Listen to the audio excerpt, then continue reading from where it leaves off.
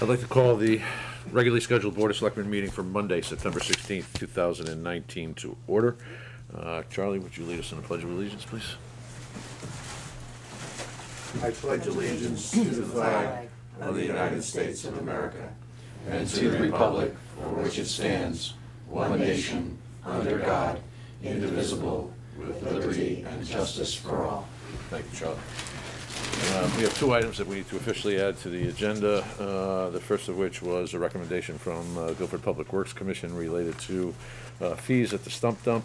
Is there a motion to add that as 5A? So moved. Second. Call the question. All in favor? Aye. Opposed, abstain, recusals. Hearing none, motion carries.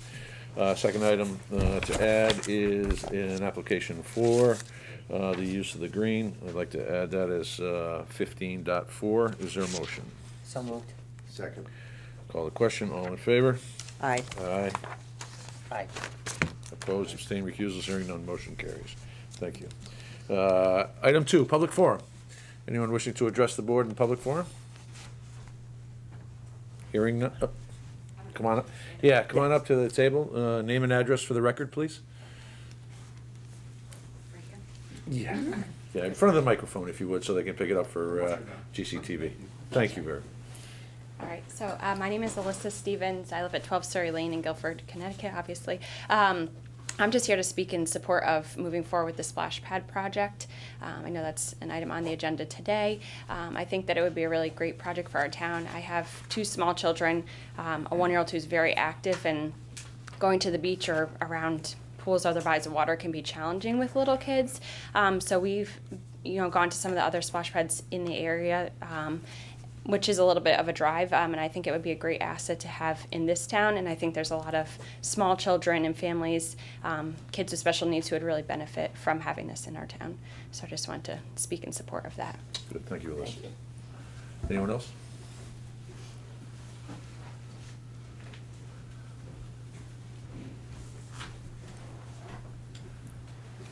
Hi, Good morning. my name is Heidi DeRusso. I live at 507 North Madison Road in Guilford, and I am here as well to just show my support for the splash pad in Guilford. As a real estate agent, I sell a lot of homes in Guilford, and I think it'll add a lot to our community for people coming, out of state looking for a nice place to live. It'll help with the children, obviously keeping them occupied outside. We all like to keep them outside, running out their energy. So, okay. Thank you very much. Anyone else wishing to address the board? Hearing none, let's move on to item 3, and that's to approve minutes. 3.1 would be the September 3rd, 2019 regular meeting minutes. Is there a motion? So moved. And a second? Second. Any comments, questions, additions, deletions, etc.? I had none. Go on. Hearing none, call the question. All in favor? Aye. Opposed, abstained, recusals. Hearing none, motion carries. 3.2, September 5th, 2019 special meeting minutes, which was to discuss, it was actually a public hearing to obtain comment on the ordinance to amend the code for building construction fees. And any comments or questions? Or changes? None? Hearing none? Call the question. So moved. Second. All in favor? Aye. Opposed, abstained, recusals, hearing none, motion carries. Item 4, Police Chief Jeff Hutchinson. And he is going to address item 4.1, consider and take possible action on rules and regulations to the town code of peddling and soliciting. Good morning. Good morning, Good Chief. morning. How are you? Good. As you know, the board had approved changes to Chapter 218 of the town ordinances peddling and soliciting, and part of that ordinance provides for recommendations from the police department, police commission as well, reviewing rules and regulations to apply to that code. Those were provided to you previously, Right. and I'm just here to make that recommendation and hope that there's an approval on Good. that. So we can, essentially what it does is it clarifies and basically codifies the rules and regulations around it, yeah, Around peddling, around peddling. as it says. Yeah. Chief, there was a little bit to do on some of the social media when we first announced the ordinance. and there was concern that we were limiting the existing vendors. Can you address that, please? Nothing changes with regard to locations or numbers of people except, numbers of vendors, I should say, except as controlled by the Board of Selectmen on town properties. So it doesn't change anything with regard to public streets. The states still control state roads and any of the town roads, as long as there's no issue with a traffic hazard. Nothing changes there. But no change to the current capabilities of the vendors to park? Correct. Where they are parking today? Correct. Thank And you. there's a process selecting where they park.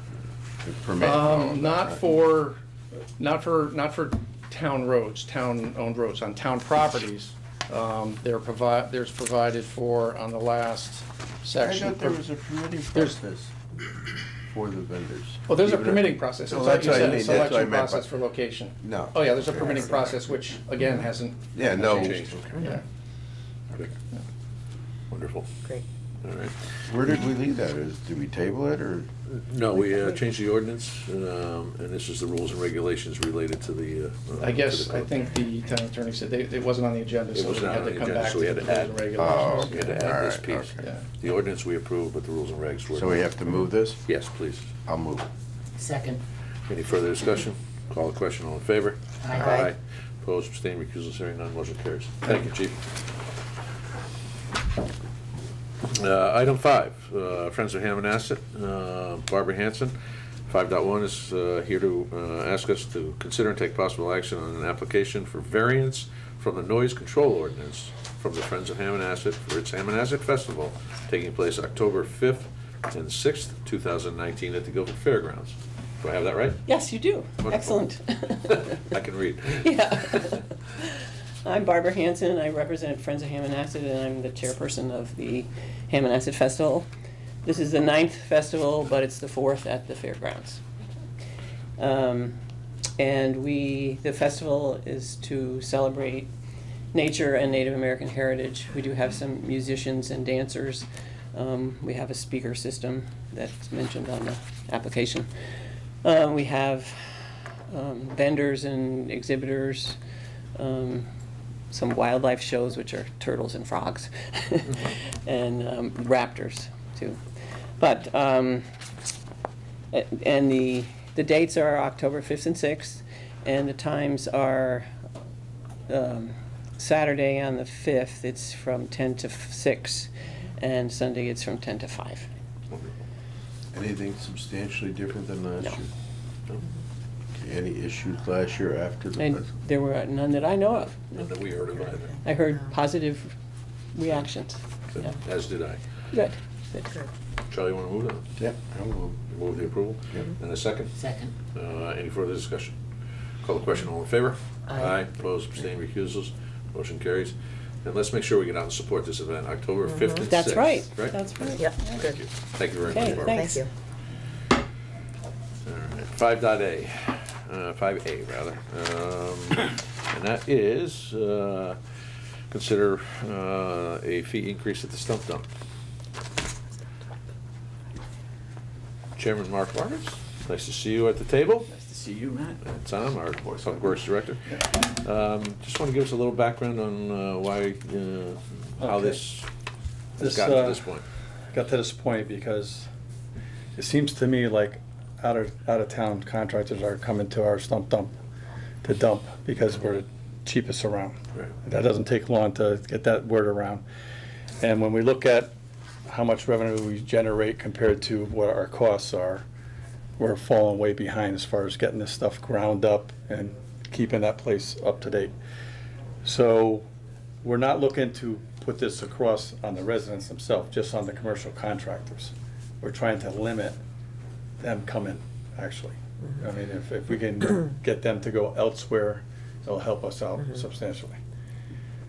So, go ahead, Mark, with the.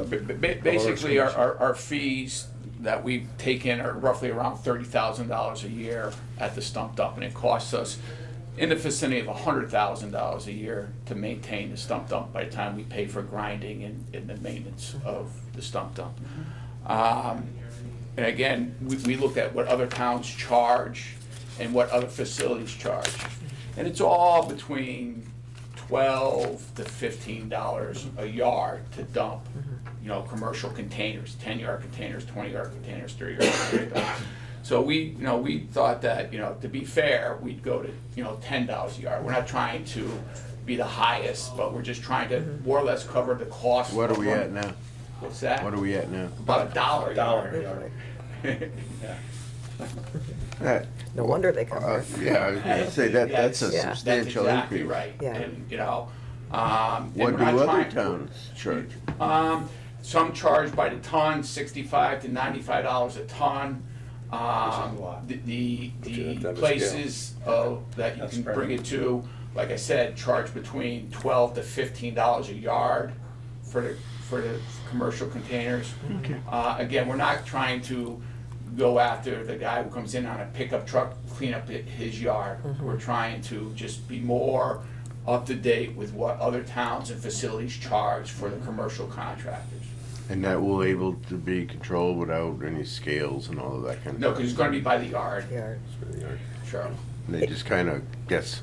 No, I mean, we can get them a poster that shows a 10-yard, 20-yard. It's pretty easy to figure out a 10-yard versus a 20-yard versus a 30-yard container. And that's basically what's coming in. I understand the container side, but I mean, a lot of contractors are just gonna have trucks too. Well, then, you know, if it's a mason dump, that will have a fee, because we know that that's probably. Okay, so my point is, there is some system to identify approximately how And many there's an yards. attendant right there that's on board, and he's gonna know what the fees and stuff are. Yeah. Just to let you Okay. know, we had a guy dump a 20-yard dumpster, and after he dumped it, it looked like the 20-yard dumpster.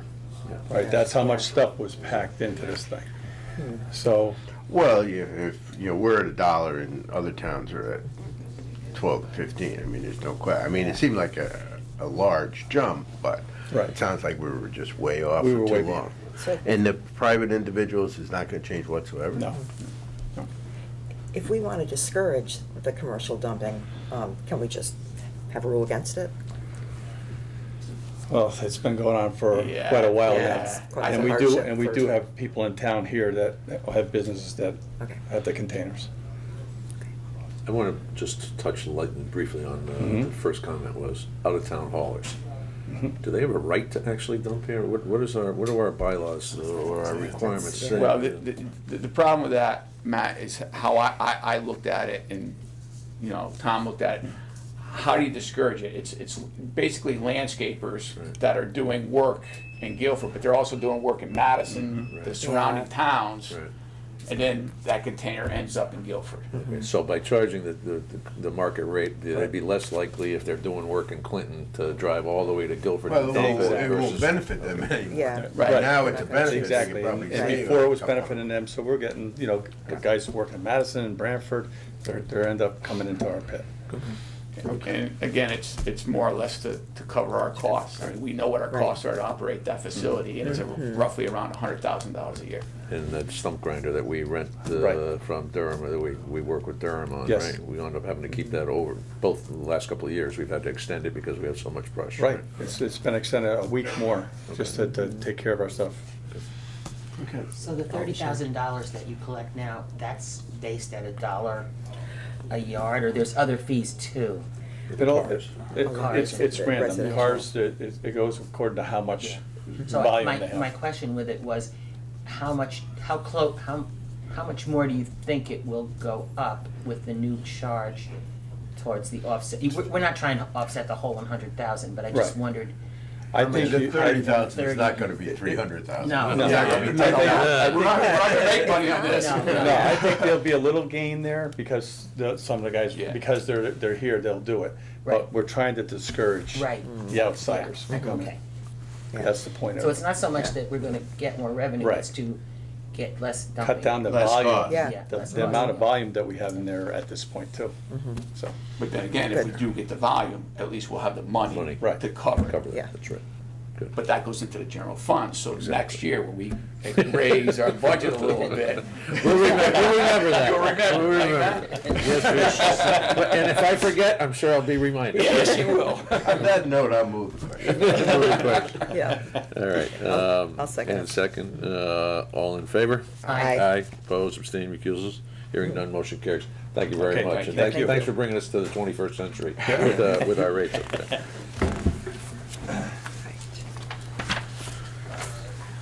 Okay. Item 6, Board of Ed Director of Operations, Cliff Gurnham. And Cliff's got a couple of items for us today. Package it all together. That's it. Save a trip, right?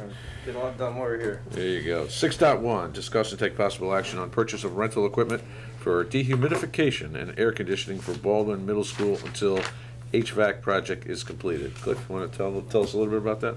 Right, so from the beginning of the HVAC project for the Baldwin school, we knew we were on a very tight schedule, even to get the building open on time. They did that, they had the air handlers running.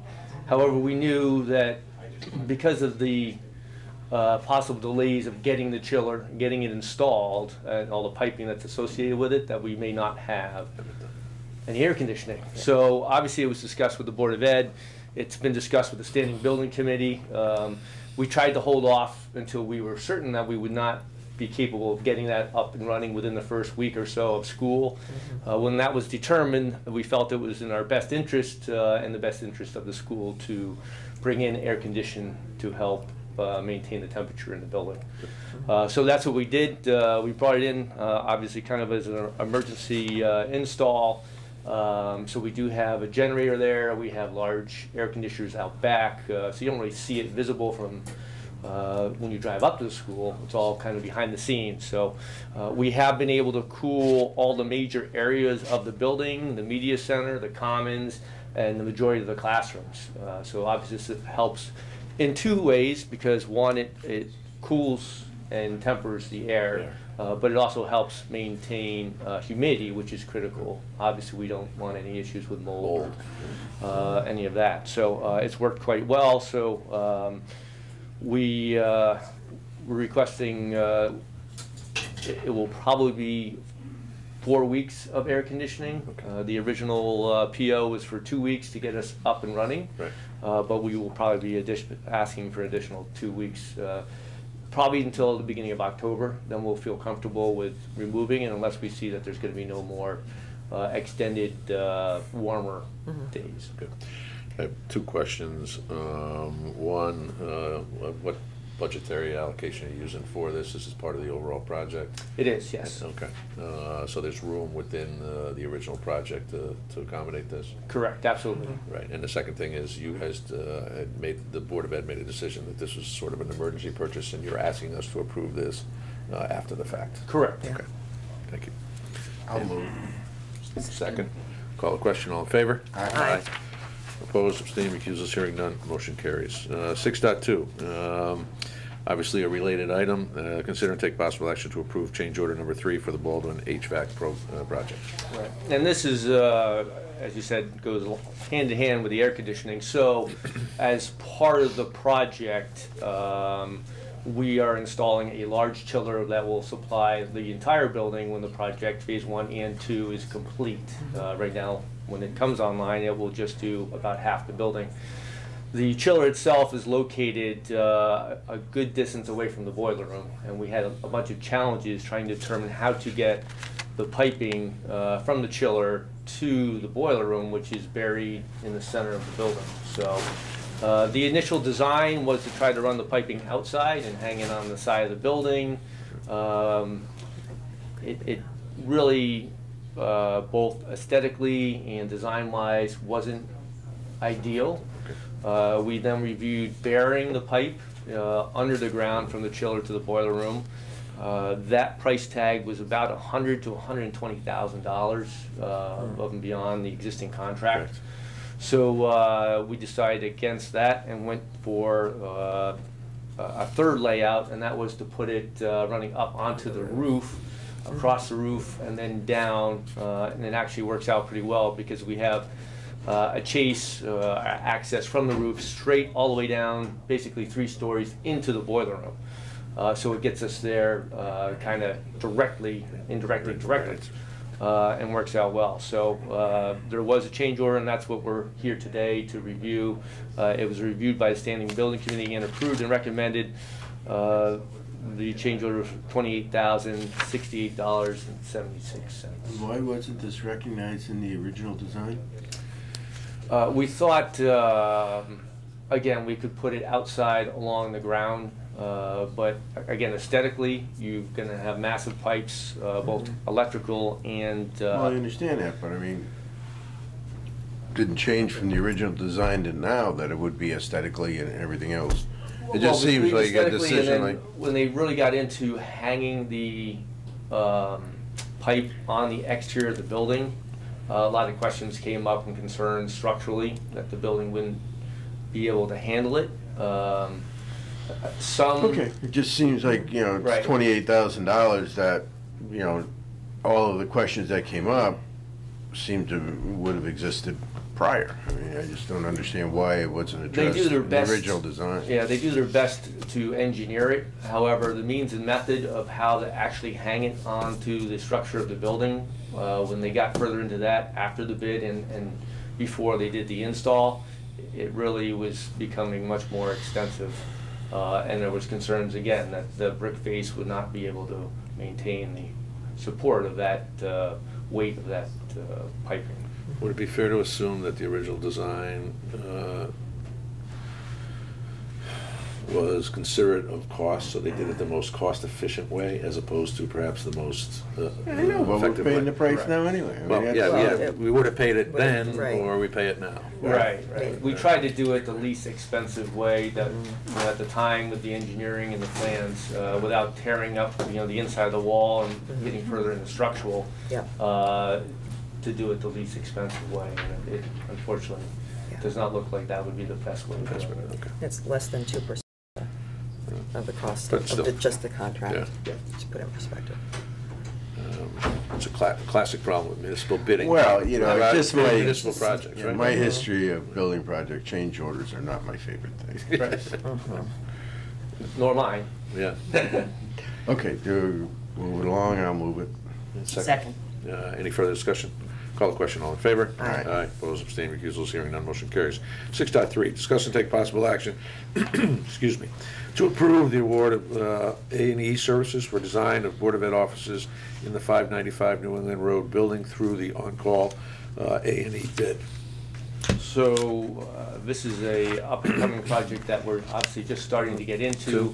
We've done some preliminary work looking at the second floor of 595. As you well know, back in 2015, we renovated the lower level of the building to create the fitness center, put in some mechanicals, boilers, all that stuff. However, now we're looking at the second floor, which is about 10,000 square feet. We did schematic designs using Silver Petrocelli and Associates underneath the on-call bid. We are able to accommodate all the required offices for the entire Board of Ed. So as you're well aware, the Board of Ed is located presently in 3 different locations. So we have the Lathrop House down here on the green. We have our IT department down at Calvin Leet in Portables. And we have my office along with the business office and other human resources up at next to the high school at 701 New England Road. So we're kind of spread out working remotely from each other. So the goal was to bring everybody together into one building so we can work more closely. So we looked at the schematic design. We were able to pull all those offices into one space. So we have the schematic design. We'd like to take it to CDs, construction documents. Again, we're still doing the work underneath the on-call services, so we're not going out to bid. And this would give us a really firm understanding of how much it's going to cost to do the work. Yep. In an ideal situation, if everything goes according to plan, what would be the timing of having all 3 locations of Board of Ed into this building? If we push to get to the CDs, I would expect it would take CDs anywhere from 3 to 6 months to get the CDs completely done, and then we could start construction soon after that. So at least a year to get us into the building. We do need certain. So a year or permits. 2 foreseeable. Correct. So, I mean, ideally, I know the superintendent would love to be there in the fall, even if it was, you know, late fall, but And I want to play for the Red Sox too. There's a lot of things we got. Well, I just, we're in the facilities discussion, so I just want a timing It's, mindset. right, so. We are, the facilities department, the Board of Ed Facilities Department has already started demolition of the building itself. So within the building, we're tearing out the old cabinets from the science rooms, removing any unnecessary plumbing, piping, electrical, those types of things. Ceiling tiles will all come down, the ceiling grids, flooring will come up. So we'll prep the building over the next 6 months as much as we can to reduce the cost of construction, when we go out to bid. And there's going to be a significant price tag associated with the completion of that work, and it will also That'll be a big deal to right. get that done. And it's also going to dovetails with the facilities task force that's currently out there, because there's a possibility of 3 facilities then opening up for other towns. Well, one of them's portable, so Yeah. just eliminating portables. Eliminate it, exactly. So there'd be no continued need at all for the 2 buildings? Not necessarily. For example, the Central Office North, the one I'm in, which is 701 New England Road, would be repurposed for the maintenance department. So right now, the maintenance department is in several different locations. We presently have a trailer up at Baldwin, located on the blacktop where they play gym, that houses our plumbing and electrical departments. So our grounds department doesn't really have a location. They work a little bit out of the Cox remote site, but they keep their trailer and a lot of their equipment up at CO North now. So we'd be able to condense, get rid of that trailer, open up that playground. So some of those things would be repurposed. So you just said this, but just to be clear, the 595 is the one on the corner. 701 is the one on the corner. 701 is the one on the Okay. corner. And then- 595 is the old science. Yes, yes. So 701, there's already a plan to use that for other school purposes, Correct. specifically maintenance Correct. location. Maintenance and storage. So right now, we have a lot of stuff stored, obviously at 595, so we'll do a swap. There'll be storage / maintenance building. Yes. So, Lathrop House would be turned back over to the town, and then the portables would still be maintained down at Calvin Leet for storage, because we actually need a lot of storage for files and things of that nature. We can't use it for students, just because it's not adequate. So they also use it for professional development. They have a Conference room. Conference room down there. So, yeah. So for this project, at budget season in the spring, do you think you'd be coming forward with a request for funding or bonding? I know that, yes. That's the hope, is to get to that. That's the timing of it Yep, all. Okay. yep. Correct. Right. So again, we're looking for approval for $49,900 for Silver Petroselli and Associates to do CDs. Well, I'll make that motion. Second. Any further discussion? Call the question, all in favor? Aye. Opposed, abstaining, recusals, hearing none, motion carries. 6.4, consider and take possible action to contract with Integrated Technical System for work on the Board of Ed camera system. So as you know, we're constantly moving forward, trying to improve our security and the safety of the students. We were in the spring, I believe it was, and requested funds to do a camera system, upgrade our camera system at Calvin Leet. That work has been completed, so that building is done. The next building in our schedule is to move on to Melissa Jones and improve the cameras up there throughout the school, both interior and exterior. That is what this request is for. We have 2 primary certified companies that do work on our systems, Nationwide and ITS. And we got proposals from both of those. The proposals were reviewed by the Standing Building Committee, and the Standing Building Committee recommended moving forward with ITS because they were the lowest of the 2 bidders in the amount of $21,600. And this was part of the overall plan 3 or 4 years ago? Correct, for upgrading our security. Yep, So yes, good. we have funds in our security Good. bonds to All cover as this. planned. Yep. All right, anyone want to move it? Move it? Yeah. I'll move that. Second. Any further discussion? Call the question. All in favor? Aye. Opposed, abstaining, recusals, hearing none, motion carries. Thank you, Cliff. Thank you.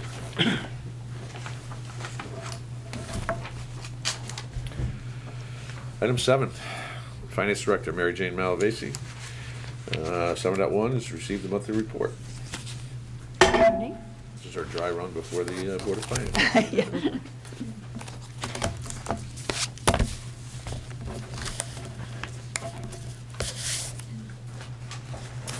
Okay, first thing on our list is revenues.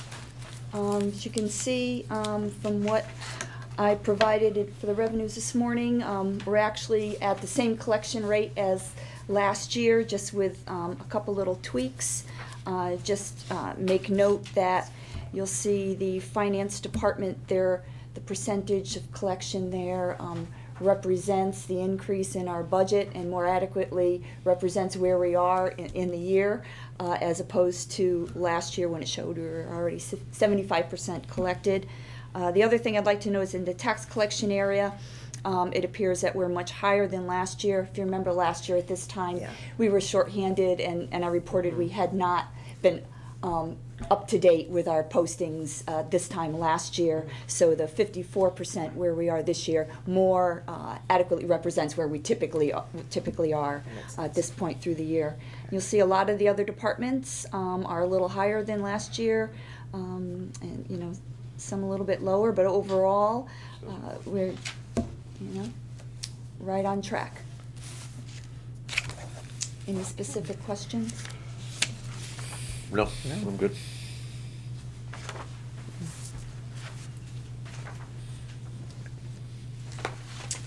On the expense side, we're just slightly more than we were at this time last year. However, all of the departments appear to be right on line about where they were last year at this time.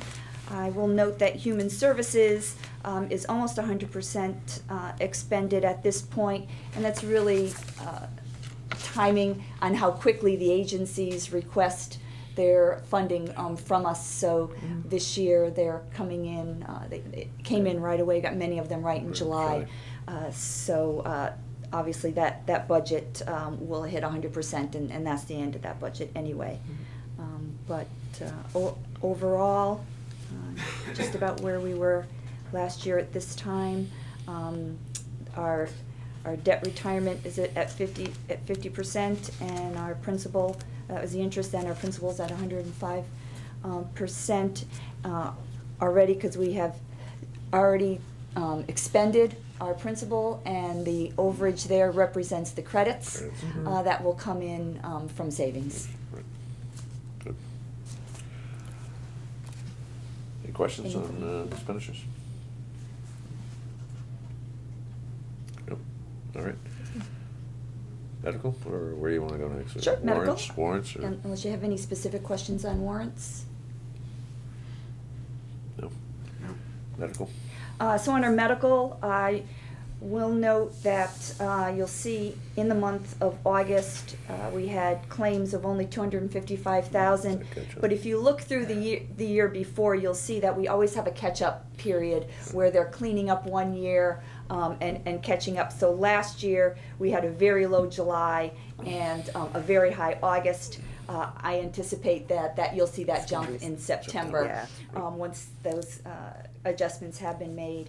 We have not reached any catastrophic claims that have come up to our $75,000 watch minimum. So once any specific claim hits 75, we start to watch that, and then anything over 150 is covered by the catastrophic claims. You'll see this year it's $1.7 million we anticipate there. On the revenue side, you'll see that in July and August the town and the Board of Ed made their full contributions, and we would anticipate that throughout the year.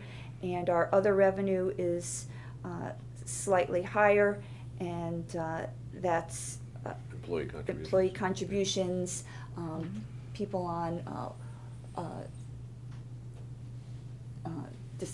COBRA, I'm sorry, I couldn't think of the word, right. those types of things, a little bit higher. So already this year, we are showing an anticipated surplus of $1.2 million, but keep in mind that our claims are Yes. much lower this That month could- than, we should see that cut into easily that disappear. for next Right. year. Maybe not disappear, but cut into it significantly. And item 8.2, Mary Jane's going to be addressing what do we do with that sizable surplus. Yep. So, good. Anything further? So move on to transfer. Yep. Okay. 8.2? 8.2, the No, first. not 8.2, 7.2, I'm sorry. 7.2, right. I was just following along with you. Yeah, The first memo you have for me is indeed the transfer from, requested transfer from the Internal Service Fund, which is our our self-funded medical plan. We do have a $5 million surplus as of the end of 2019. We have had many discussions as to how much money should stay in that fund. At a bare minimum, we would want to see at least 2 months of total expenditures, and we have, that would be at least $2 million. As I've spoken to in the past, I am requesting a transfer from this fund into our OPEB reserve, currently in our fund balance. My request is for $1 million. What is the reserve at now? $200,000 that we put in last year. Yeah, last year was a starting It point. was just a starting And point. actually, Yeah. That was where we started the discussion Right. of the possibility of the trust fund, and now the Right. Board of Finance has given their approval to move forward with that So plan. if So- this, with this transfer, it'd be $1.25 million. Yeah. Correct. And we have begun the process of actually starting to establish that trust. We're working with our bond counsel, Shipman and Goodwin, and we had a meeting that was scheduled for later today, but needed to be postponed for a reason. But and the anticipation is that this will actually be a full-blown trust. Just like the pension trust. And secondly, it will be managed by the pension committee. So they would pick up the responsibility for managing that as Can well. you refresh for the audience what the total or the goal total for this fund might be? Well, the current liabilities, I think, are around 28 million. Is that the number I remember from the last Yes, audit? that's the audited amount. Right, but Once that's we establish the necessary. trust, that number will come down, because we're able to Necessary. use different Right. assumptions. Our actuaries are actually working on those numbers. Okay, so we don't for us have a at- number Correct, or- I don't want to give a Right. number at this point. The actuaries are working on that. And as I discussed, I believe it was at the last meeting, we would be looking at a laddered phase-in of our Okay. required contributions, so that we didn't go from 0 to Well, with this whatever. transfer, Yeah. it'll. It's a you know, it's a gives jump little start. It's a reality. jump Okay. start. Mhm. And Correct, and again, we'll be building this fund before we actually use it. The That's right. idea is for the fund That's the to purpose, yeah. grow and make itself. self-sustaining. right? Just You like a need- pension fund. Mhm. Yeah. Do you Right. need individual motions on these, or? I just have one more question I'm about sorry. this. We're at 5 million, 2 million is gotta stay. Minimum, right. So that's theoretically 3 million, and you're suggesting 1 million, which I'm totally for this. I'm just wondering, because I know it comes up at budget time with Mhm. some of our citizens, do you think we should put a little bit more, or do we have other ideas with some of this other funds? Maybe I'm just wondering if we should put 1.5. One of the challenges with using the health insurance account is that that account is established for the benefit of the employees, and there are contributions made by the employees into that fund as well. So the use of those funds to ostensibly pay roads or to build something at the new offices at the high school, it raises some questions as to whether or not we have the authority to use that money Okay. for those purposes. It has been confirmed that using it for other employee benefits is in fact an appropriate use of those funds. Right, because Now- at the moment, right. all of our Right. other post-employment benefits are being paid through that fund. Sandy's point is, should we do more? Yeah, Well, I sort of did two things on it. So you've answered Right, one, one. but then And the other thing is, Mary Jane, who usually she's the one that cautions me to be more conservative. The $2 million number is the low end of the range of the recommendation of our insurance consultants, who have said anywhere from 2 to 3 times your monthly outlay. So we're currently our consultants actually don't think we are overfunded, but they're a little bit more cautious. I would recommend looking at this, each year. And listen, and we're quite honestly, it was 7 or 8 years ago, Charlie. This fund was underwater, Right. and so there are some. We've enjoyed. A very, very good experience in that account over the past few years, which means that most of our employees have not had to use that because the nature of the way we do self-insurance. And to Sandy's point, we haven't got a recommendation of what this fund should be. When we have that, and I mean, if it's 5 million, we're on a nice track. If it's 20 million, we got to be more aggressive. I mean, simply, we can always do more, but we can't go the other way if we need it back here. So I think keeping it at $1 million is sensible. In 2013, the town and the Board of Ed collectively put almost $1 million into this fund just to bring it whole. Right. Yeah. So. Okay. And that's a very good point. It's almost as if we're paying ourselves back with the loan that the two entities made 7 years ago. I think, Charlie, to your question, I think we should take it in two separate. I'll move this one. Okay. Second. Call the question. All in favor? Aye. Aye. Opposed, abstained, recusals, hearing none. Motion carries. Thank you. My other memo refers to our estimated surplus for fiscal year ending 2019. We do anticipate close to a $2 million surplus, made up primarily of increased revenues and some transfers that we have put into on the expenditure side. When we look at the percentage of our unassigned fund balance, which is our rainy day fund, so to speak, that we could use for any purpose, our policy has us keeping 5 to 10% in that fund. In order to keep it at the 10% rate, we would need about $265,000 surplus this year, and most likely most years moving forward, a similar amount. That being said, there still leaves a considerate amount that could be transferred. So it is my recommendation, working with Matt, to transfer funds into 6 specific accounts, some which already exist and some which are new. If you like, I can go through each one. Yes, please. The first is fund balance committed to reval. You've heard me say it before.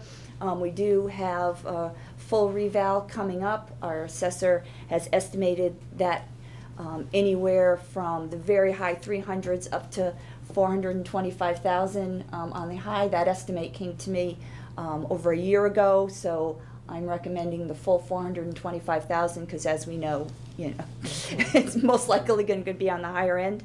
So 425,000 off the bat for a specific expenditure that we know for sure we will have over the next couple of years. Which means it won't have to come out of any of the operating budgets over the next couple of years to build that fund. Correct. Or all of it in one fiscal year. What year is that? I believe the work starts next year, next fiscal year. The next is also a new line item, fund balance committed to future facility projects. I have 400,000 in there. That number is derived from estimates that the facilities director has provided for the demolition Of to 52 Church Street for when we move forward with that job, and also some additional funding to help cover the engineering costs of the work you just heard Cliff Gurnham talk about regarding the property at the high school. So we've put some money in for that as well. So those are 2 projects we know that are coming forward, and this is just providing a jump start to those expenditures. So just because we're using the word facility with our committee that's underway, this is not for that committee. No. Or ultimately we would have to approve No. it, but this is for existing projects that have been identified through our facilities director. Correct. There is a small reserve already for the facility committee to use during their work. This is specifically for projects that would come out of that committee and filter through our departments. So we already know we have Church Street and the new Board of Ed offices.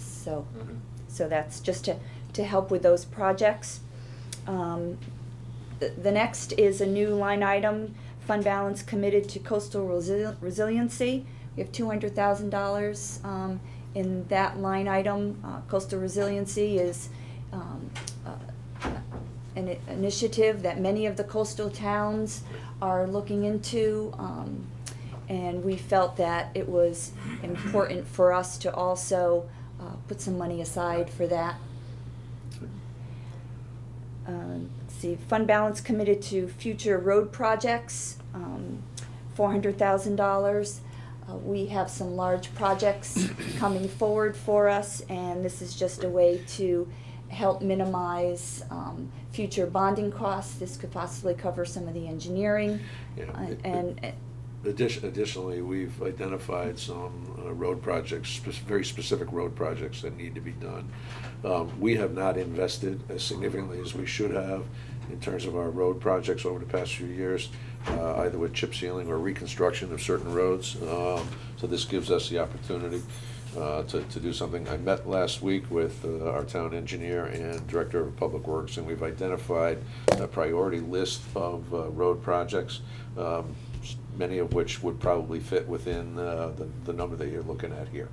So. The next one is to add to an assigned to continued in force line item. The $16,000 represents the amount that we had set aside in the Park and Recreation budget for the purchase of the next senior bus.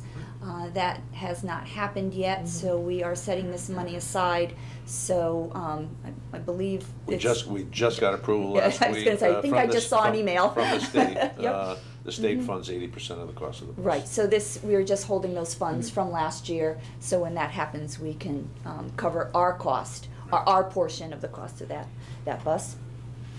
And the last item is $300,000 to add to the restricted to future debt payments line item that we currently have in our fund balance. As we move forward with some of our bonding projects now, as we bond, we're bonding smaller dollars now that the school is done. Our credits that we're receiving, our premiums are lower, and they have helped us mitigate some of the peaks. And so I'm just suggesting that we add to that so that we can continue to level out those budget increases moving forward. Go ahead, Sue. No, good. One of the ideas here, we will hear and we'll have discussions with the Board of Finance, and some members of the Board of Finance in the past have suggested that we utilize surplus to offset tax increases at the time of during budget season. These projects are all projects that will need to be done at some point or another over the next several years. So the idea here is to not add additional layers of taxes to cover these projects. Mm-hmm. So this is in effect the same effect that will be of not burdening the taxpayers any further. Correct. So instead of adding those items to our budgets over the next couple of years, the funding will already be here set aside for those projects, right, which again, as Matt said, are projects we know exist. We know exist. You know, we're not putting money away for what ifs. These are all projects. And the other point I want to make is Mary Jane noted we are at the top end of our range in terms of unassigned fund balance. And however, these funds are still in our fund balance, our overall fund balance, until such time as we use them. So we just came through this past late summer a series of discussions with the rating agencies, and the rating agencies look at the total fund balance as one of the measures. So this money is still on our books as an asset, regardless of whether it's in unassigned or assigned. And the funds cannot be used unless I come back to you for to the Board of Selectmen and the Board of Board of Finance, Finance, right. for their use, just like we did last month with a couple of the transfers. So these funds, it's about $1.7 million in total. These items are generally of a budgetary nature, where they could have been in past budgets, like the revaluation, and we didn't do it. Correct. Or they could be in future budgets for years when we decide to go ahead with some of these things. I have the sense that we're making budgetary decisions outside of the budget process a little bit, and I'm not totally comfortable with that. Okay. So is there a different way I should be looking at that? I think your point is well taken, but as Mary Jane just mentioned, in order to expend those funds, there is a process that has to happen. It comes back through us, and it also goes through the Board of Finance. The Board of Finance would be the authority on, ultimate authority on releasing these funds. Okay. This is just maybe the first step out of a 5-step process, right? And we can And by the way, consider- not every decision is made at budget time relative to expenses. We saw, you know, we see projects come along during the course of the year that we add to the process for our approval. I mean, my perception is that the money exists in the undesignated fund balance, and we're simply dividing that balance into these other 6. Right. And it literally still remains in an undesignated fund, except these are designated, Right. you know, but to actually spend them, just as to spend money out of the other fund, we have to decide. Right. And they can be Meeting the discussed board. during the budget process. You know, what we do with our debt payments is we put in the full expenditure of our debt payments, and then we budget the use of the credit. So that actually, that's an example of how it does indeed go through our budget process. All right, to Susan's point, if one of these we decide not to do, is there anything prohibiting us Nope. from We can putting roll it it back, We go roll it right back back. in? We could roll it back in, or So we, this is simply taking a piece of the undesignated fund and saying, okay, these 6 things are sort of funded if. right, if, It reflects And our some of them, like the intentions. evaluation is intentions. not an if, it's a when. I mean, it's gonna happen. and your point's well taken in terms of transparency. I agree with you 100%. But these are all items, all projects that we've talked about. For instance, revaluation. All right, we consciously as a board gonna say that. made a decision that we weren't going to fund it Right. out of the operating budget. So now we have to, you know, the obligation is on us to find it. Right, so we knew, at least for that project, this day was going to come, because we used to budget every year a certain percentage of what that cost was, and we've made a conscious decision not to do that through the operating budget, to wait and to use fund balance. So that was a budgetary decision That over the one- last, few years. Agreed, and that one's a given for Yeah, me. yeah. We need to do that. It's just my And recommendation at this point. one other point is, where do we typically go when it comes to budget season? Capital projects, right? Yeah. That's true. So this is, in effect, a capital sinking fund, or a series of capital sinking funds. So, Well, yeah, in my mind, with the exception of the future debt payments.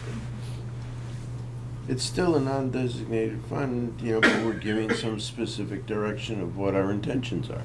I mean, we're not doing it per se. We could just leave the money in the fund when we make the decision individually. So how do we benefit by doing this now, instead of just leaving it undesignated and waiting to see when things come up? Is there a downside of doing it that way? Or just that it leaves that exposed to the comment that it's too high? I think what it will do is it gets us the opportunity to have a conversation with the Board of Finance that they agree that these are projects and these are areas where we need to focus on, and they're committing to it as well. Yeah, it gives some credibility to these projects. I mean, it demonstrates to the Board of Finance and the public that this is a direction that, that we are going, and when we decide to go, it'll come back to the board. And also that, the perception, if you read in the paper that the town ended up with a $2 million surplus, and then you don't hear anything further, you think, oh, great, they collected $2 million more than we really needed to collect. And in effect, we don't even know if we're ever gonna have a surplus. It just happens over the year as the revenues come in. But we're looking at how to make the best use of that money back into projects that are gonna cost money and come from somewhere, so. Right, and during the budget process, we worked to mitigate that by adjusting the finance revenue line item, for example, so that we would not have that additional. So we have, through the budget process, absorbed that increase and taxed less in the current year. Are you comfortable that we're not actually making decisions Oh, of relative to course. these projects at this point? That Yes, this except that I think it happened in the past that something does come up and we say, oh, that's already committed, so it's, you know, fine, no further questions are needed. So Well, it and I does, think the distinction, maybe not much of a distinction, is that we are not approving the projects, but we are approving conceptually that this is something we want to do, and we are allocating funds in the event that we decide as a body and with the Board of Finance to move forward on those projects. Right, and for instance, if you look at the fund balance committed to future facilities projects, we know where we think we might use that 400,000, but if the roof caves in on Town Hall today, that money, It's available. You know what I mean? Yeah. So we've been specific yet vague. I don't, so that we, you know, that funding is there for whatever project this board and the Board of Finance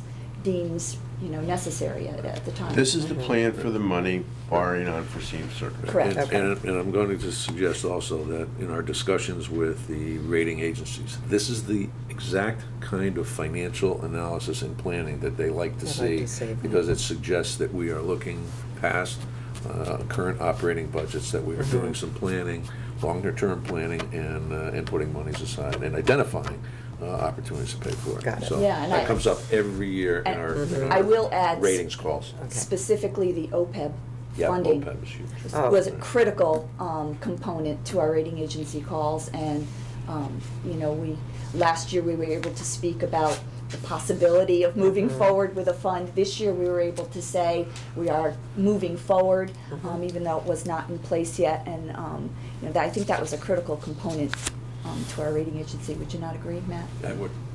Okay, I gotta move this, Jen. okay. At some point, we gotta do Are you it. there yet? I'm there. You're there? I'm Okay. fine, okay. Would you like to second it, Susan? No. Maybe not all the way there. All right, if there's no further discussion, let's call the question. All in favor? Aye. Aye, opposed, abstaining, recusals, motion carries. Thank you. Thank you. You're welcome. Item 8, Town Engineer Janice Blasiak. 8.1 would be to discuss and take possible action on the award of bid number 1-1920, on-call construction of concrete sidewalks. Good morning. Good morning. How are you today? Good, good. So we put this on-call contract out to bid, and we received 2 bids. I think I included what we received back.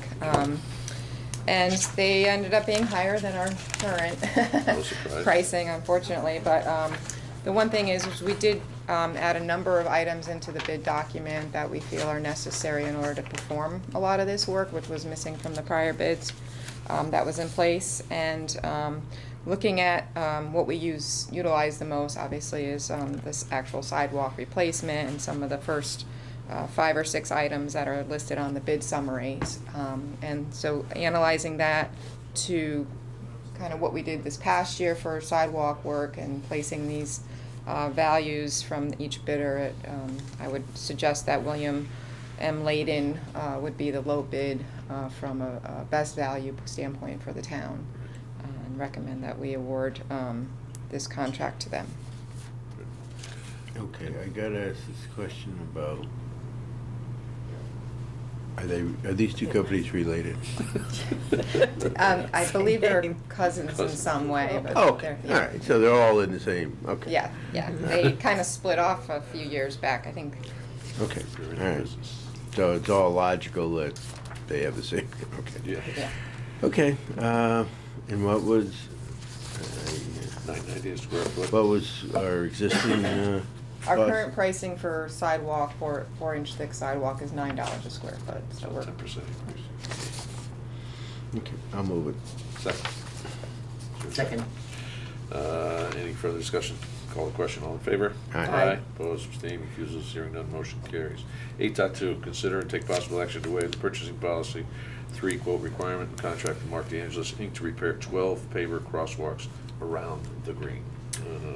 Yeah, if you've taken a walk around, you've noticed that we're having a problem. Drive around. It's more hazardous to the Now, walkers, is unfortunately. this going to be, how old are those crosswalks? I mean, they seem like yesterday, but they're probably They're about 10 years old. 10 years Yes. old. So I Oh, did okay. contact the Nikowak, who was the supplier for the actual pavers, to try and understand what's going on. And their answer was, well, we don't warranty these for a commercial use, and it's a commercial use being in the roadway. So I'm like, okay, but this is kind of ridiculous in my opinion. So I did have a lot of back and forth with them, and they finally have provided us with 1 pallet, which we believe will be enough of the material for what needs to be replaced free of charge. So I was able to at least The get same product. Yeah. Yes. So they don't have original. any conversation about, they don't recommend this product for commercial use, No. but we're using it in a commercial Yeah. place, so. Right, and I think, quite honestly, I think this is going to be a short-term, not a short-term, but a fix for now, and we're going to have to monitor this and come up with a long-term plan, I think, for these crosswalks. I suspect we're going to continue to see the same type of deterioration of the other pavers that may not get replaced right now, Sure. kind of Yeah. deteriorating. 10 years, not the end of the world. Well, no, Yeah. no. Yeah. And also, there's some question, it may not necessarily be the pavers themselves, it's the construction and the drainage, because Yeah. it's the, freezing and But you- thawing and freezing and You're thawing. talking salt and Yeah. plowing. Yeah, and- there's a bunch. A lot of abuse. Yeah. It's a road surface. Yeah, so Okay. Mr. DeAngelis is willing to jump on this project right away, and, we hope to have it completed, before winter sets in. Yeah. And It's starting to become an eyesore now, Yeah. so I'll move this Yeah. one too. And his price was significantly better than either of the two, because that was an alternate in the original bid, was Price the, per square foot. Price per square foot was an alternate in the original bid. And we have the approval of purchasing that we can split the bid take some of the original Well, we'll still responses. utilize their unit pricing if Pricing. need be for paver replacement, if it's associated with some other, sidewalk project. But for this particular, we're kind of segmenting crosswalk, this yeah. out as a specific project to just get the repairs made. Okay, I'll move this one. Second. Any further discussion? Call the question, all in favor? Aye. Aye, opposed, abstaining, recusals, motion Great, carries. thank you. Don't move. Yeah, stay right there. Item 9.1, Economic Development Coordinator Brian McGlone. 9.1 is to discuss and take possible action on parking license agreement between St. George Catholic Church and the town of Guilford, subject to town meeting, and Connecticut General Statutes 8-24 mandatory referral of related pedestrian easement. This is a project that I am delighted to say has finally taken hold. We actually have some significant progress. Brian, you want to bring this up to date? Okay, well, as Matt said, I think you've all remember I was here a few months ago to talk about the need for additional parking in around our vibrant and happening green. And to that end, we approached St. George to try to get some of their parking lot for use. Use for merchants around the green and their employees, not really customer parking. Our goal was to try to free up real customer parking, paying people in and around those spots, and ask the merchants to, their merchant employees. So actually, after a lot of discussions, and really great support from Father Stephen, by the way, at St. George's Church, he really has worked well with us. Just things take time when there's lawyers involved in needing to take care of all the details and everything else. So really, last week, Matt and I and Janice met with Father Stephen to sign the church agreement as the first phase of this project. So when I say the first phase, we needed to have that in place before we went completely towards the merchants and their employees. We've talked conceptually with the merchants. We have a second agreement drafted that the merchants will sign on behalf of their employees. And it's a pretty simple rules of the road and how they go forward and how we identify merchants. And as part of this, the merchants that are participating will be assigned this merchant parking permit that'll hang from their dashboard. So, I mean, in the case of the marketplace, they ask us for 25 of these tags. Baloo's asked for 10. And what does that entitle the holder? This is just a way for us to identify which merchant employees are parking in the St. George lot.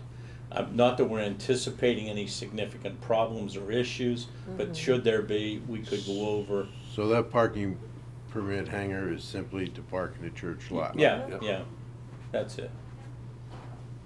And obviously, not all 25 people from Marketplace will be parking there at the same time. Right. Or all 10 people from Baloo's. Because, Right. Because that's been the ongoing problem. I mean, we've had this discussion 20 years ago, and, you know, you parked by the front door. Right. That's the way it It is. doesn't make any sense. Yeah.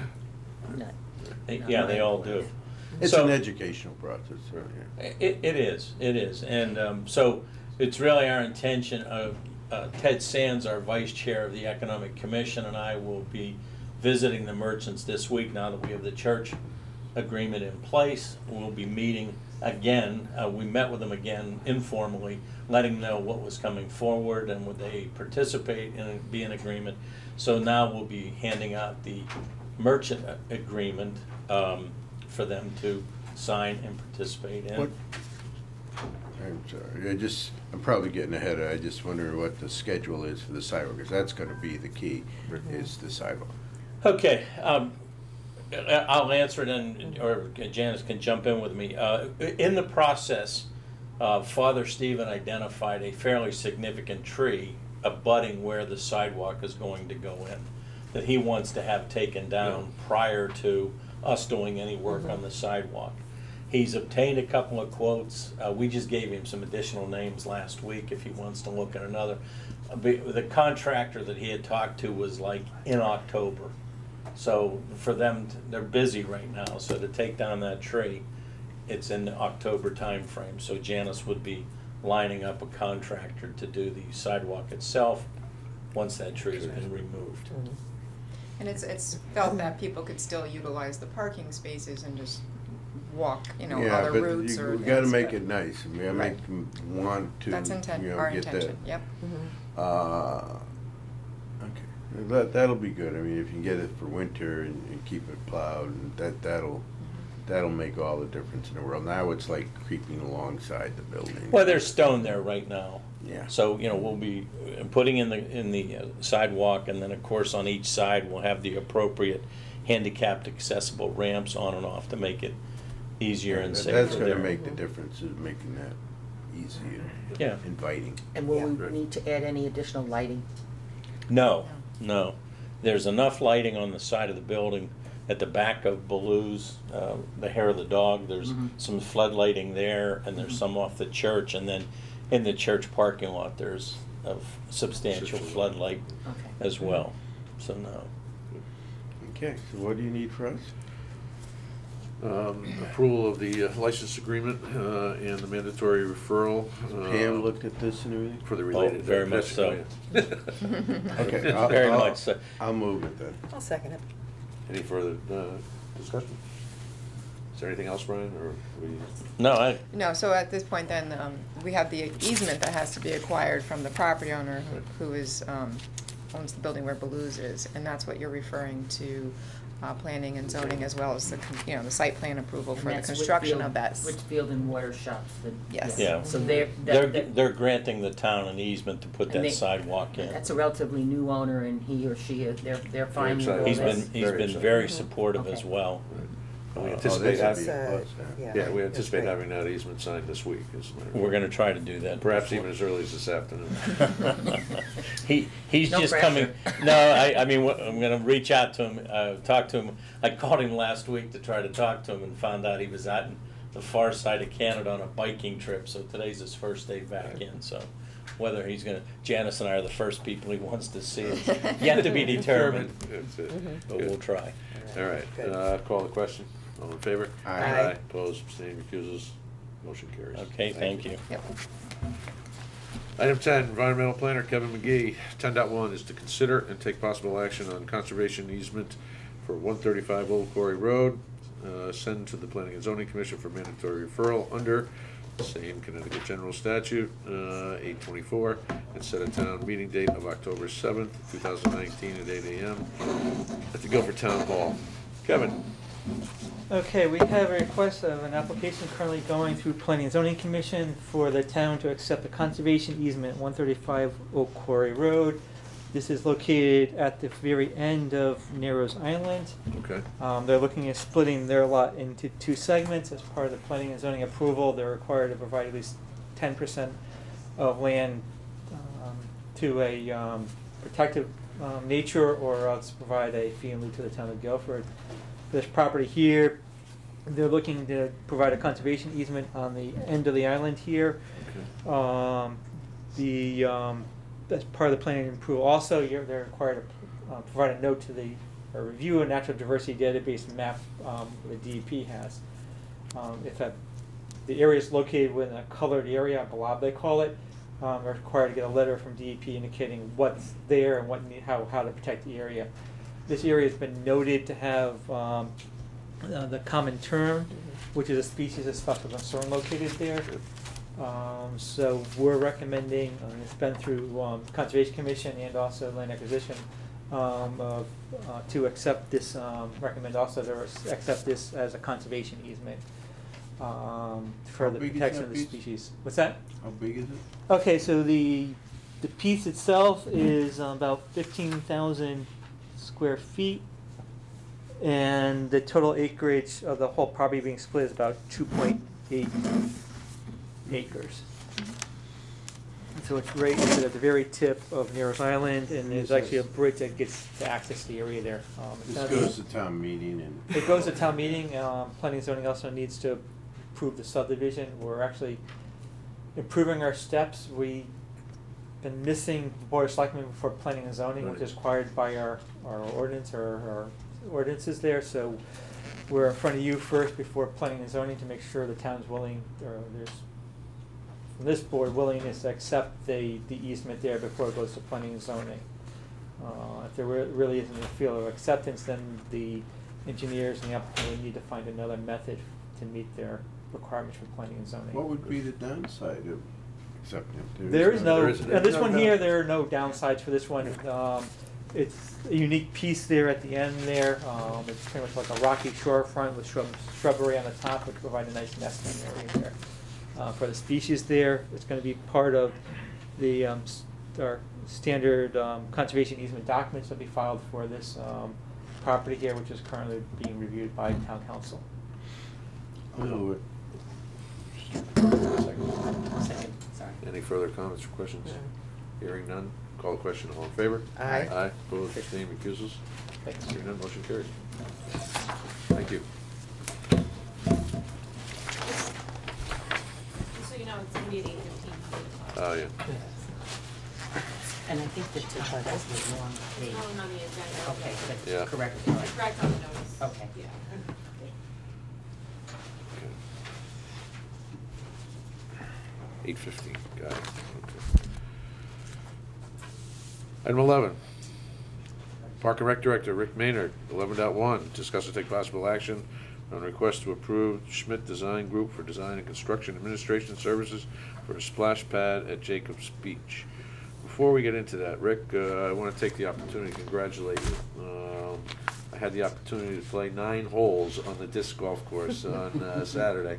After having played 9 holes in the charity event for the Guilford Lakes Golf Course in the morning. So I kept my shoes on. I used the same shoes for both events. But what's of note is that the commission took a very unusual step last week. And the commission actually dedicated the course to Rick Maynard for his service to the community over these 30-odd years. Is it 30? 28. 28 close enough, we'll round up, and his passion for providing our community with the best in recreational opportunities. And I've got to say that right now my golf game is better than my disc golf game, but practice. How's your arm? You okay? Yeah, I'm fine. But congratulations, and I understand there were well over 100 folks there at the official opening. The course has been open for a while, but they had the official opening last week. So my congratulations to you and your staff on getting that out and working. Thanks, Matthew. Very, very humbling. There were a lot of beginners there, and that was the whole idea on Saturday, to get people who've never played before to come out and try it and enjoy it and find a new sport. And there was a lot of good comments, but thank you. It was very humbling for the commission to do that, and almost a little embarrassing. It's just... You're a modest man. But moving on to the next project, hopefully this one will make a good splash too. I knew that was coming. You're all wet, Rick. So I could see a little tournament going, like maybe Harvard or Howie versus Ryder and Ruoff, maybe. So this is Mandy Sorrentino. I asked her to come up because this is really her brainchild, and this is a community-generated request to build a splash pad. It didn't come from the Parks and Rec staff or commission. It was Mandy, and she has a committee of people that have been working hard to look at other splash pads in other towns, and came to us, and we got to a point where the Parks and Rec Commission totally supported this, unanimously for down at Jacobs Beach. And we sent out a request for proposals to, I think, 10 different firms, and we got 3 quotes back. The quotes were T.O. Design for $14,500, Schmidt Design $21,000, and Weston and Sampson $44,250. And so the Mandy and her committee met, and they looked at the 3 proposals, and their recommendation is go with Schmidt Design. But I think, Mandy, are you all familiar with what a splash pad is? Yes. You're good on that? Okay. Mandy, do you want to maybe explain how you came up to, your committee looked at the different proposals? Sure. So we met with, actually all 3 that had submitted proposals, we met with in person prior to the RFP going out. And what we really liked about Schmidt was they bring to the table over 30 years of landscape design experience with a specialty in splash pads. But more specific than that, they have a lot of experience building on shoreline areas, in local towns. So they pay particular attention to making sure that their design and their vision matches with the community that they're building within, which was really important to us. When we think about a splash pad down at Jacobs, we're not looking for something large and full of colored piping. We're looking for something that's very natural and fits in with the beautiful landscape that's down there. And this firm pays special attention to that type of aesthetic.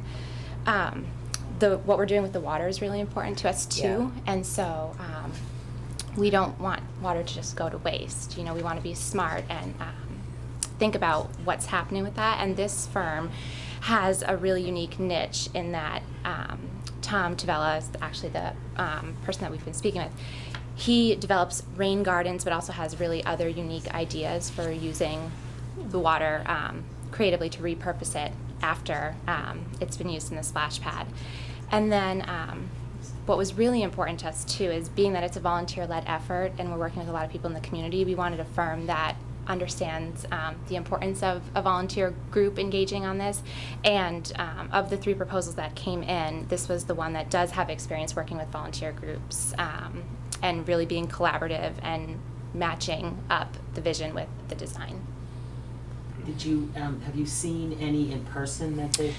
I haven't seen them in person. I looked through the some photos that were sent through, but Veronica Wallace is on our subcommittee, and she has seen them in person. She's seen, he built one down in Norwalk at Calf Pasture Park, and that's actually in a similar setting, like along the shore. And her feedback was that it was very well done. She spoke with, I think she actually spoke with the people down in the town that had worked on it, and they had nothing but positive things to say about this group. So, where is this group located? They are based out of Orange. So they're local, and Tom Tavella he's actually familiar with Guilford. He came down and saw the beach, and so I think he has a real understanding of our community, and it's important to him and his design to Right, so we're being asked to approve this group, but it's not a bid process or anything? It was an RFP, so we sent out Yeah, to 10, and we got 3 responses. Okay. So we did the RFP process. And I should mention that the funding, the committee's gonna raise all the money for this. And so it's not anything come out of town budget. They did ask the Parks and Rec Commission if we could front the money for the design while they do the fundraising. Assuming you approve it, I think they're ready to go like in about 10 minutes. I think start raising the money. I think you already have a lot of commitments from people, but so we would get reimbursed the 21,000, and they'll do the fundraising once the design is done. And what the actual cost of the project is, they're going to raise the money for that. My question is though, this attachment we've got, there's some letters and a pink note and things like that, but there are no numbers, so none of this has to go through the bid process or Pam or any of that kind of stuff, because it is going to be a reimbursement situation, or? Well, I think we followed the RFP process. We did follow the RFP process. Yeah. Okay. And it's under bid because it's 21,000. Who's the contract going to be with? Is it going to be with the town of Guilford, or is it going to be, or is it? I The think contract probably has to be signed by somebody. Yeah, I think the town probably, Matt, because same thing with the Big Belly, the trash compactors. Right. The company said the business had to be with the town, not with the volunteers who are raising the money. Right. Because we don't have any attachments to any of those kinds of effects in the book, unless I miss it. So, An exhibit showing the I don't have any. three bids and Oh, stuff. I think the okay, well, town will be, I got one there, actually. with the library renovation project, $1 million was raised outside of town funds, but the money flowed through the finance Yeah, office the company at that wants time. some entity, and that's So- my only point. So Right. Pam and everybody are comfortable with all of this, or? I'm not sure Pam's had an opportunity to weigh in on this. She was on vacation last week when this the request first came through to add it to the agenda. I mean, I'd be willing to move it based on review and that type of thing. I can get town council in Pam's absence to take a look at it. Yeah, I guess we want to. I've got a series of questions and concerns. Just occasionally, you learn from previous projects like this. The first of which is, this is really just the first step. All right, there's another layer of commitment that comes after this. These are design services and then potentially construction management. Am I correct? Correct. So there'd be a subsequent issue of an RFP for the construction of the. No, I think we put that in there, Matt. I think construction management is part of the. Construction management is different than construction. So they would actually, that's the total cost to build it is 21? No, it's a design. That's what design I mean. and overseeing the design. That's yes. what I mean. So Correct. there'd be a subsequent decision that needs to be made Correct. relative to who builds it Correct. and the cost associated with Right. that. With this design work that we're going to get from this contract, this individual or firm, would they give us a scale? Would they be able to say it should cost you a certain amount of money? Yes. All right. And they would be advisors to us in an RFP process related, they'd actually help us put together the RFP documents for the building and the splash pad. Specifications and, the blueprints and all that, yeah. Okay, Yeah. good. Second thing is, have you had or are you contemplating a public hearing on this? I think we probably would, yes. Okay. And we would go to Town Hall South, once we have we don't know exactly where it's gonna go. Yeah, we have some ideas, but we gotta have the designer say this is the best spot for it. We'll go to Town Hall South with planning and zoning staff and engineering, wetlands. How about everybody. standing building? Yeah. I'm sorry? Standing building committee? Yeah, I guess we I could. know it's not a Yeah, building, yeah, it just yeah. that it is, they're going to have to be some pump facilities and things like that, so I just don't want to get into what you went through with other projects. That's right. To just learn. Because the other improvements to the beach over the last 10, I think 5 years, but it's probably 10, you had to go through certain approval processes then, didn't you? So we just are saying we want to be sure that, Same thing. I think it's a great idea, I think people will like it, but, it's just what you're trying to say. And quite honestly, I think it's imperative that we have design, hard numbers when we go to the public. This is what it's going to look like. This is what it's going to cost. All right. So and this is who's going to pay for it. This is exactly. Yeah. All right. The next question I have here is the ongoing cost of operating it. Operating in terms of water, we're gonna be using Connecticut water, I would Yep. assume. What kind of cost, you don't need to answer it right now. And that's one of the things we did put into the RFP, that they would have to give us an estimate Right. what the water cost would be. Right, and we're gonna be running electricity to run the pumps, et cetera. Mhm. My assumption is there's gonna be an annual maintenance charge associated with whoever we contract to do that, to make sure the pumps are working properly, right? So we need to know what all the operating costs are, and then I think those are the kind of considerations we need to go. So what you're asking us to do now is allocate the funds, which we anticipate to be reimbursed, to get us to a stage where we can actually bring this to the public in a full-blown fashion. That's right. Perfect, that's what I wanted to get. Yeah. And then my only question is, how comfortable are we that you will be able to raise the 21,000 to reimburse the town? What do you have planned for fundraising? So I feel pretty confident. We put out a soft fundraising effort in the form of pledges to a number of our parents in our volunteer group, and that was in the form of monetary donation pledges, but also purchasing bricks. And so our intention is to have a significant portion of the fundraising done through a brick fundraiser, similar to what they've done for the playgrounds, and I think they also did this for the dog park. We have at least 30 that have already come back as, promises to buy bricks. On top of that, we intend to, once we have a design laid out, look at corporate sponsorships of different elements of the splash pad, which I think will help us also hit that number. And then we have a plan to also include some different events, which will be, good fundraising initiatives too. Good. Yeah, to Matt's point, I would very much like, this to go forward, because, I have a little bit of familiarity with them, with the Y and that type of thing, and I don't want to see a project like this get sidetracked into turmoil that some of the other projects have and that type of thing. And like you said, we've learned from, it's just a matter of getting our ducks in a row and developing something that the public is confident with, and I think it'd be a great asset, frankly, personally. So what do you need from us today? I think we're going to approve the awarding of the contract to Schmidt Design for the design and construction administration services for the construction of a splash pad at Jacobs Beach. I think that's so moved. Is there a second? Second. Call the question. All in favor? Aye. Opposed? Abstained? Recusals? Hearing none. Motion carries. Thank you for your work on behalf of the betterment of the community. Thank you. My pleasure. Yeah, whatever you have, please send electronically, please. Wonderful. All right, thank you. Thank you. Item 3, Facilities Engineer, Steve Nydorf, 12.1.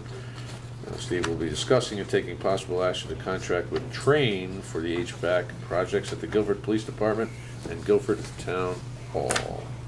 Steve? Good morning. The floor is yours. Good morning. I am here to ask the Board of Selectmen to waive the 3-price rule on the 2 projects. First one is Police Department, replacing all the VAV boxes for $47,265. That'll upgrade the whole HVAC side of the building. We put in new air conditioning during the summer, so this whole side of that building will be all set. The only last project I'll have to do at the police department is new boilers at some point. So my request is to hire Train directly, which will in the long run save the town some money instead of going through a contractor. A lot of this is control related, which I have to hire Train to do anyways. So if we just hire them direct, it seems to be cheaper than going through a contractor. We've done the same sort of situation at the community center. We did 3 phases, we did their VAVs. So this is... Sorry. It's okay. The reason for skipping the process is simply... proprietary. Yeah. It's proprietary. They would have to hire a Train anyways, and then you're always going to get your overhead and profit and stuff driving the costs up. Okay. Anything further? Any other questions?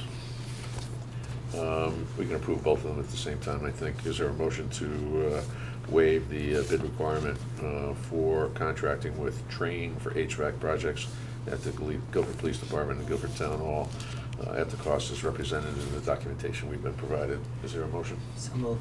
Second. Call the question. All in favor? Aye.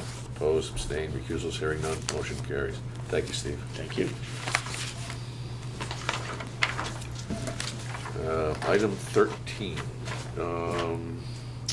discussion regarding the establishment of an annual 9/11 observance.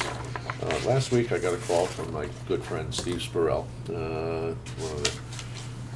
who served on the Board of Finance for a number of years. Also was a former Guilford police officer and is a veteran as well. He asked, how come Guilford does not have an annual 9/11 observance? And I didn't have a good answer for him, other than the fact to say that, well, because there hasn't been a move or a drive or someone spearheading it. And I said, Steve, would that be you? And he said, yes, it would. So with your indulgence, I'd like to establish, at least make a commitment to establishing a 9/11 observance by establishing a committee or to do so with Steve Spurrell to identify potential members of that committee. And then we'll, of course, add town representatives as needed. Now, well, I think we, it's not only town, but church and VFW and that type of thing. I agree. I mean, it's trying to figure out the mechanics of what we as a, are 100% supportive, obviously, right. But to make it a town, we're just doing it to give it some credibility. Exactly. That's all I'm doing. That's some organizational type thing. Okay. All I'm asking for that. I think we've had some at landmark years, like in the 5th anniversary, the 10th anniversary, and the 15th. So, but it has not been when somebody else stepped up to the plate, right. Whether it be right. So, how would this? I mean, if we establish this year, right. What happens next year? Well, it's something that needs to be sustainable, and I think that's what, if we authorize, not authorize, but if we bless Steve's efforts to pull something together to create an annual observance that is a grassroots organization as opposed to the town doing it, we will certainly contribute staff time and and so forth. So it's just. I'm looking for your approval to allow Steve to move forward to do this and something that, because it's going to involve something on the town green, most likely. I don't anticipate it's going to involve town resources, funds, but. So. I'm in favor of doing this. I just wanted to ask, what are the other annual observances of this nature that we do? Memorial Day, Veterans Day, we do something, we do Pearl Harbor Day. There's an event on at the marina on Pearl Harbor Day. Veterans Day, there's always an event on the green. Of course, we have our parade and on Memorial Day. We've seen the last couple of years, the Lions have done a Flag Day ceremony that I've participated in. And that, that's the model I think I want to see is the Flag Day. And by the way, the Memorial Day parade is orchestrated and run and paid for by the veterans, and as is the other two, Pearl Harbor Day and Veterans Day. And then there's also another observance we do. It's the wreath program. Where every Pearl Harbor right. that's part of the Pearl Harbor Day. That's usually done on a Saturday. It doesn't necessarily always align. So, is this a motion thing or just just support and just tacit approval that this is something we think is important enough to lend our support to. Definitely. My support. The other interesting thing about this is that the other events are military oriented. I'm all in favor of those, but this is also focused on the first responders who are our people. Our people, that's right. So that's exactly. Good point, sir. All right. No action required there other than your approval.